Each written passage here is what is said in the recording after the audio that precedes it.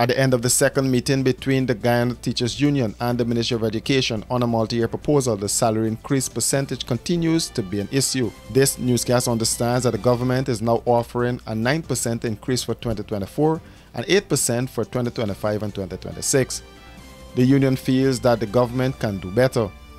GTU President Dr. Mark Light spoke with members of the media following the conclusion of the discussion at the Ministry of Education on Thursday. What was offered today was a little more than what was circulating in social media. We prefer to ensure that we hold our side as well, in that through the negotiation process we would want to be fair to all parties.